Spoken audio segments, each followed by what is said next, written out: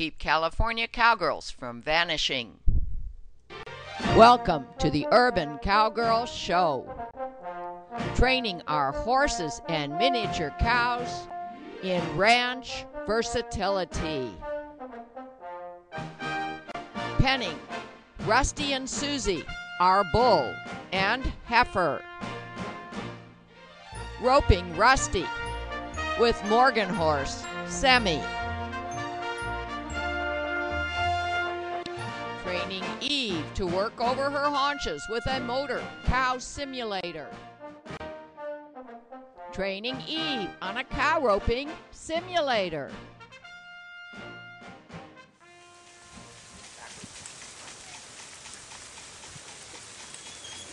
Sadie practices over the haunches with an ATV mechanical cow simulator. Pulling slack. And Susie's coming my way because she feels the pressure behind her horns.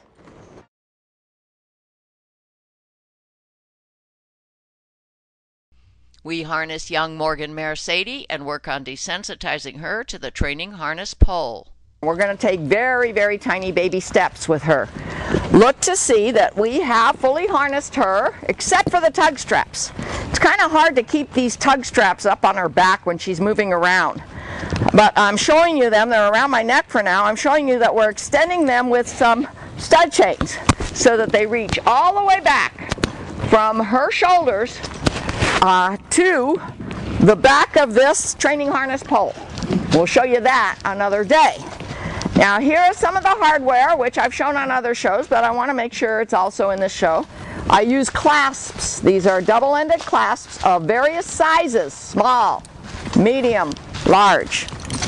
I use very, very many quick releases. This is a quick release that's open. It is connected to a bolt eye, and to close it, I pull down the sleeve and then let the sleeve go back up, and then we have a loop. Now look how many quick releases I have. 1, 2, 3, 4. One on each bolt eye. And then, similar to the way we managed Eve yesterday and got her somewhat accustomed to this single tree, we have quick releases on the single tree. Each horse will have his own single tree when it comes to actually continuing the training and pulling. Quick release. Quick release. On the back side of the single tree so that we can very gently put it down to the ground when we're pretty sure that we have control over our horse, is another 2 quick releases. One here, one here. And this chain allows us to hold it up when we don't want the sound of it sliding on the ground, and very gently put it down and pick up if necessary if the horse spooks by the sound. Now we don't expect either Eve or Sadie to spook by the sound. So probably in our next session we will hook up this single tree to the back of this training harness pole. We'll be hooking the training harness pole to Sadie in the front at her shoulders, and we will put the single tree down on the ground, making sure that the training harness pole, the back of it, is high enough so that if either Eve or Sadie lifts their legs, they're not going to get a leg over any part of the training harness pole or of the harness, including the tug straps. These are all very important aspects of harnessing to pull. Now ultimately, and it probably will be several sessions from now, we will also connect this ABS training pole that I want my horses to pull. It is long, it is big, visually present, but it's lightweight, so it's easy for us to move it around when we want to put it in one place or the other. Again, quick releases, as a matter of fact, 2 on these bolt ties. And again, in the back, a chain which will allow us to pick up this pole if for any reason we don't want it making noise on the ground. This is the rig that we're going to use to train both Sadie and Eve to be pulling horses. And we're going to do this in very, very small steps. See how Katie is still walking Sadie around because Sadie is not quite as accustomed to all the straps. But now Katie's going to come over. She can hear me, so she knows I want her to come over. And she has a mic on. If there's anything she wants to say about the body language of Sadie as she approaches this training harness pole.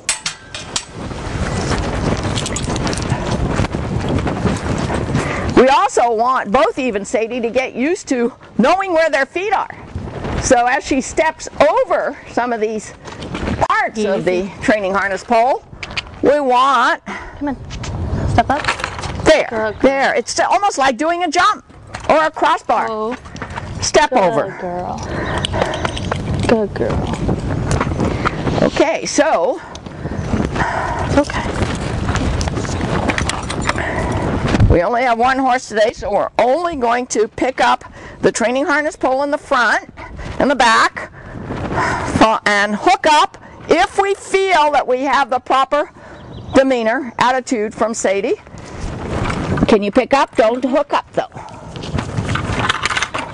As a matter of fact, just to do a few steps forward, because you know there's chains and clasps. It's going to clank. See how high I have the back of this pole? Because she felt it. I know. She felt it. I know. If she moves away like that when she's in a pair, that could be a problem. So we're going to have to work on desensitizing her to the feeling of this pole. It's okay. Let's go back and very quietly. It's all right, Sadie. It's all right. It's all right. Easy. Okay. Easy. Okay, that's all right. Just a second or two. She did jerk a little bit. Did you see that, Katie? Yeah. And how does she feel in your hand? And how do her eyes look? She's got her blinders on, but we can see. She's not completely calm, but she's not stressing out. Now, a calm horse will blink a lot with her eyes. Is she blinking? No. No. You see, because a stressed horse is designed by nature to keep those eyes wide open. Okay, so we're not going to hook up. Because she pulled her hips away, we're not going to hook up today. We're just going to do this baby step desensitization. Easy, Better? Easy. Okay, we're not going to allow her to move away. That will be the wrong answer. You don't want to remove the pressure when you get the wrong answer. All right, let's not even touch. Let's just get close. Good, good. Good girl. She's thinking about moving away. I can see it in her legs. Let's touch again. It's all right. A real concern. Easy. Okay. Easy. Okay. We're gonna keep the pressure until we get the right answer. And then, you know what? We're gonna look for our note of resolution. We don't want to do too much, especially with my youngster Sadie. It's all right. Now see how she's trying to get away from it. This is almost like obstacles training, and I've done a whole lot of that with all of my horses. Right now, this is an obstacle to Sadie. It's not a tool for farming. Not yet. It's all right. It's all right. Okay. Okay. It's all right, Sadie. Good girl. Good girl. Easy. You can probably hear Easy. Katie talking to her. It's okay. It's all right. Okay. It's all right. I know. I know. Okay, let's just do another couple steps in another half a minute or so. Small baby steps. Easy. Easy. It's okay. It's all right. It's okay. It's all right. It's all right. It's all right. It's okay. It's all right. Pick it up higher a little bit. Okay. Easy. It's all right. It's all right. Ah, a little bit of a jerk away. Still concerned. It's okay. But she didn't move, so we moved the pole away. Easy. Whoop. Pull. It's all right. Good girl. It's all right. Good girl. It's all right. It's all right. It's all right. There you go. I touched her back leg. Pull. Would you say that was better from Yeah. your point of view too? Yeah. Okay, let's put it down. When it's planking, notice one more thing before we turn off the camera, that we made extra holes in these tug strap holders so that if she picks up her leg, she's less likely to get her leg on the other side of the tug strap. So we have to have everything high enough so that if we have a youngster like this who does what a horse would naturally do if they were concerned about an obstacle, about a predator, so that if she does it, she doesn't get hung up in anything. But if she does get hung up, well, quick releases and enough helpers on hand and a small enough area that she can't get hurt and they can't get hurt, and she learns that this particular farming training tool will not hurt her either. We will be working with Eve until we're confident she is solid on pulling. Then we'll bring Sadie to learn to pull with her mother next to her, showing no fear. Our training harness pole, the single tree and the log, ready to go here on the driveway. Unfortunately, we only have 2 people here today. And so we just want to do some repetition. We want to get Eve really sound, really trustworthy as any horse can be, on feeling and carrying the training harness pole with the tug straps connected to the back of the training harness pole. And then we don't know if we're going to try this today since it's just Katie and I, but the very next step after we have successfully repeated what we've done in the past with Eve, the very next step is to let the single tree be connected to the training harness pole and let it slide on the ground behind Eve. She has blinders on, she'll hear it, she won't know exactly what it is. We may not be ready today to connect it to the training harness pole, but you know, another way to get her desensitized to it is to just walk her along without the training harness pole and drag along the single tree behind her. So we see what kind of reaction she gives us to that sound. So maybe that's what we'll do. But to expedite camera work today, since there's only the 2 of us to handle the horse and do the camera, I'm going to turn off the camera now. I'm going to reposition it and turn it on so that you can see what happens, how it happens at the other end where we make a haw turn, and how important it is for the person in the back holding up the training harness pole for now. Has to move really fast to stay behind the horse when we're going in the haw direction, haw being left. So I'm turning off the camera now, and then I'll turn it back on when we're ready to start walking there. It'll be a moment before you see us in the camera. Okay, we have the tug straps connected. Eve so far is being good. It's a very warm, quiet day. So the next thing is for Katie to pick up the front of the harness pole. I pick up the back. We keep everything up at least 32 inches off the ground. And then I'm going to show you how it goes at the other end by just leaving the camera on, but you won't hear any sound.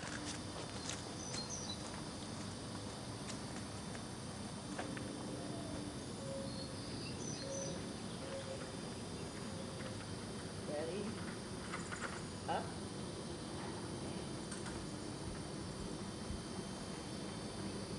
Okay.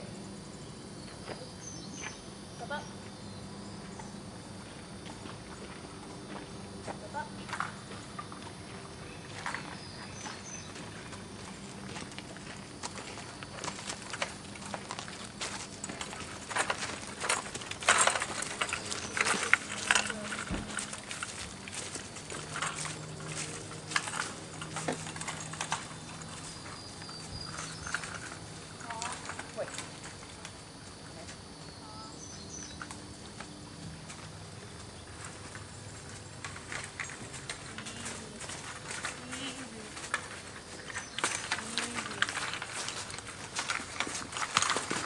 Okay, put her down. Stop it.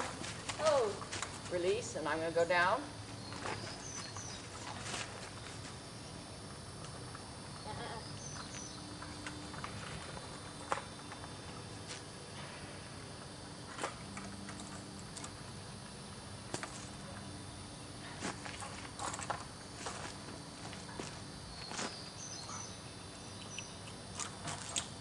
pick up those tug straps.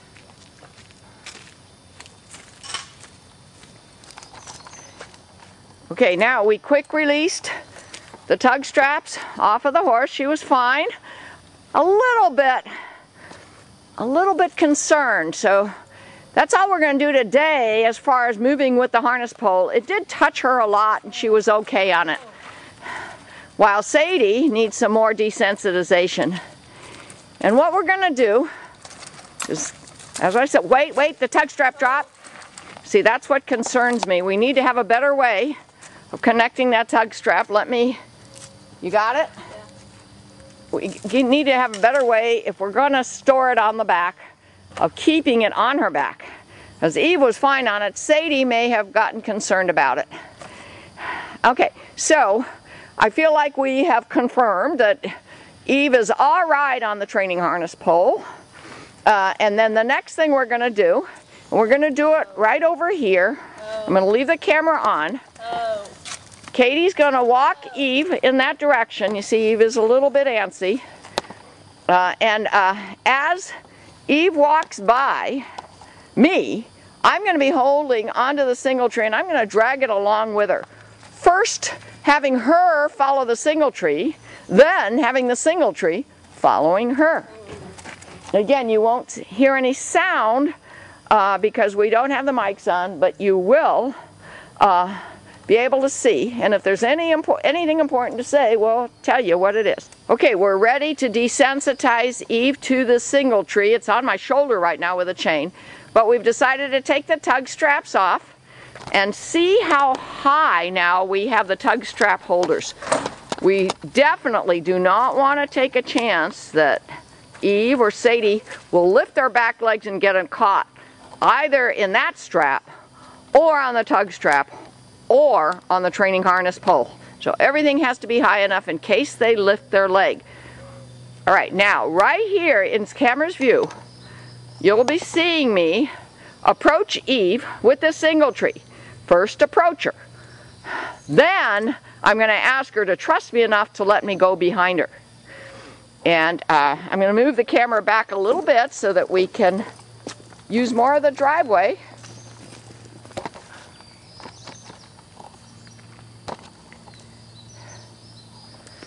Even a little farther back. The more we're able to challenge Eve, the better as far as gaining confidence. We need to gain confidence that she's pretty solid on this activity because she's going to give confidence to her daughter Sadie. We hope. This is something that Pirelli has done recently on RFD TV. He has taken a whole herd of young horses that have never had a saddle on, put them in a large training arena, put the saddles on them all, and let them buck away in front of each other. And then the bravest one stops bucking, and then another one stops bucking, and then before you know it, they're all walking around calmly because they learn from each other. So we're going to try to use that principle here in teaching youngster Sadie, Eve's daughter, that the harness pole, the straps, the chains, the sounds, the feeling of pull is nothing to worry about. And now here I go with my single tree with the extra chain just so I can be pulling it.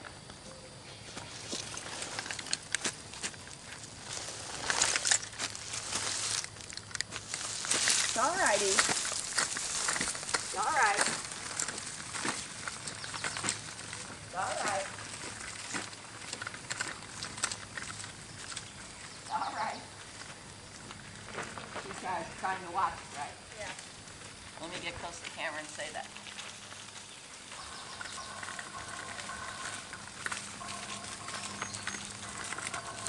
So notice how Eve was trying to watch this thing as it was going by her. Remember that she has her blinders on. But we want her to watch it. We want her to investigate until she doesn't feel she needs to investigate anymore. So now I'm going to go from her right to her left. Last time I went from her left to her right. All righty.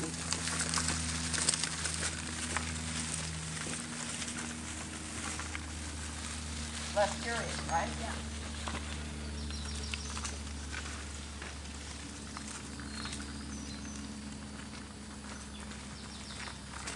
All righty. notice how she seemed a lot less curious, didn't feel it necessary to follow this sound. Now this is the most challenging of all. I'm going to go behind her as Katie walks, maybe 10 steps this direction, and then haws her. That means turn to the left and go back 10. And I'm going to try to follow you with this sound behind her.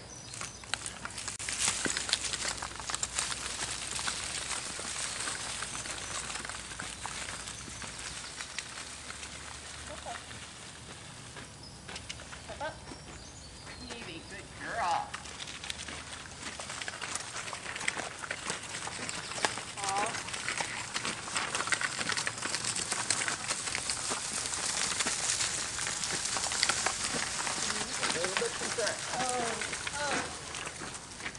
Oh. What do you think happened? I think she just speeds up coming in this direction. Okay. She did it with the same girl over time. She seemed a little bit concerned. We think it's just going in the westerly direction, which is the direction we were going. So as our next challenge, and that'll be the last challenge for today, we really want to stop on a good note of resolution. I'm going to hook this single tree to the training log, and it's going to make more noise, and see how she feels about the very same exercises with the single tree hooked to the training log.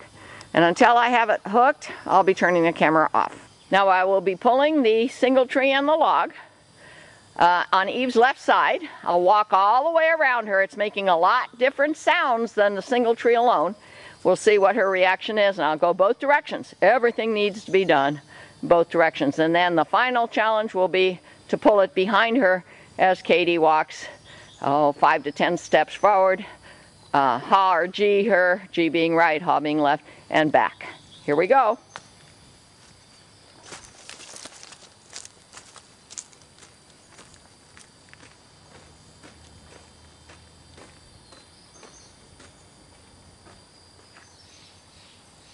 All right, Evie.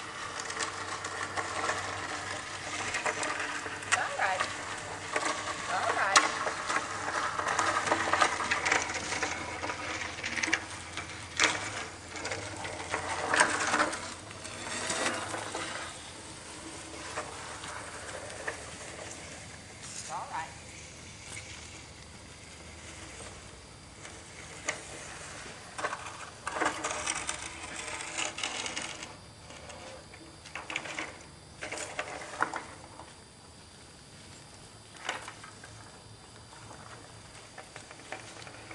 All right, Evie.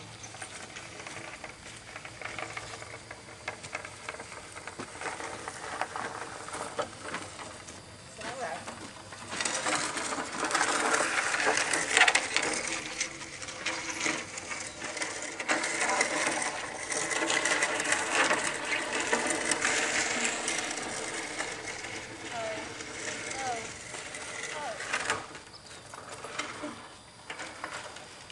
Yeah, I'll go behind you.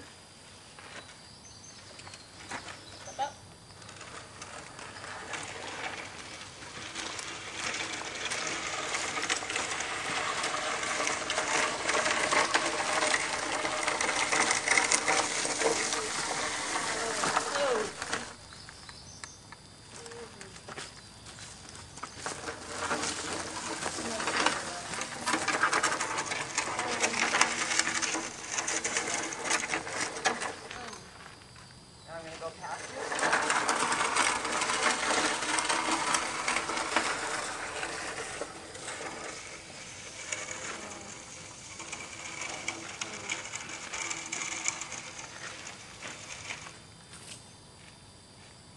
Let me just MC what happened.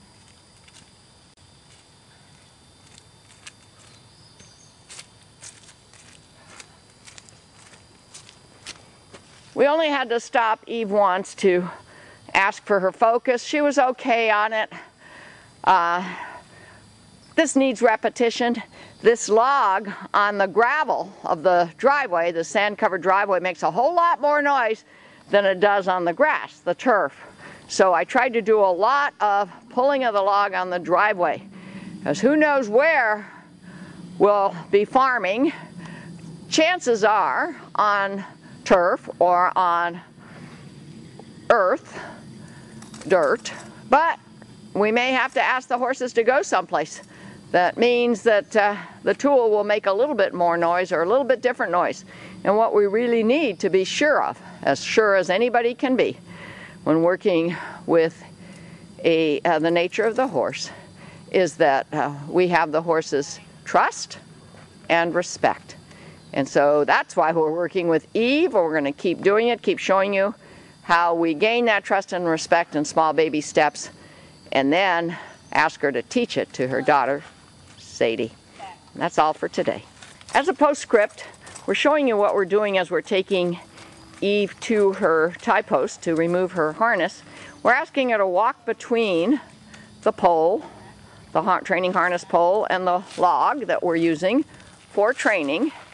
She seems to be particularly stressed going in the westerly direction, which is where she's faced now. And you know what? In the easterly direction, there's a creek bank. And she knows that there are a lot of critters, potential predators back there. So you can't be sure. You don't know what's going on in their minds, but we think that that direction, in the westerly direction, which puts her back to the easterly creek bank direction, is the one that her nature, as a flea animal, is saying, I think I better be careful, because who knows what is going to come out and attack me. So we have to constantly think in terms of what are they thinking, especially when they've got blinders on, so they don't have that peripheral vision, which is also a mechanism that nature has given them to protect themselves. They can see quite well on their periphery, but not when blinders are on. So they have to trust us, they have to trust their hearing, and they have to have a lot of repetition so that they're not afraid of what's happening now and what's happening next. More harness training pole work with Eve and Sadie will be shown in part 2. We will continue to add parts as necessary to accomplish the objective of having the pair pull together using the training harness pole. Our cast of characters: Sadie and Eve, Sammy, Rusty, and Susie. Heifer calf Sela. For more information, www.cowgirlchannel.com.